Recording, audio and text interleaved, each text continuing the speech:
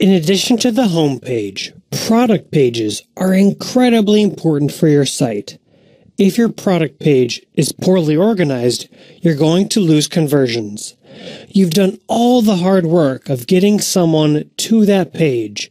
You want to make sure they add the product to the cart and they check out. And there's a few things that you should always check on your product page. One of the principles that you'll see over and over again on websites, like Conversion XL, is that your call to action, in this case, the Add to Cart button, needs to stand out. That means there needs to be a strong contrast between the Add to Cart button and anything around it. Some e-commerce entrepreneurs will recommend the isolation effect, which is where the Add to Cart button should look completely separate from the rest of your site. For example, it might use a color that is nowhere else on your site.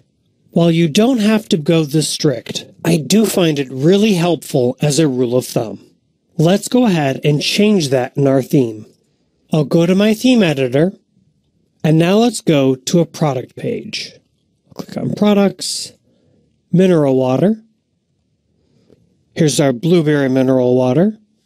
And let's go into the actual product page. So I'll click on the title. And now, in our theme editor, let's scroll down, and we should see buttons. Let's open that up. And we want to change button background color. I recommend using a color that contrasts with whatever is around it.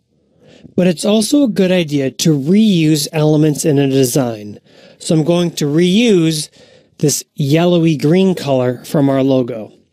I'll change the button background color to BFC03B. And if we wanted, we can now change the text color to black. So it's a bit easier to read.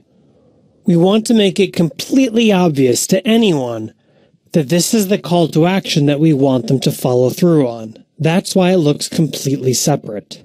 This looks pretty good, and it's pretty obvious, and it stands out from everything else around it. There's a few other things we can do to make this product page look a little nicer. We'll close buttons, go down to product page, we'll click Isolate Images and Slider, and then we'll click Refresh. I like turning this on because it makes the images distinct. If you have a ton of images and users love to scroll, you can probably leave this off, but I like the separation.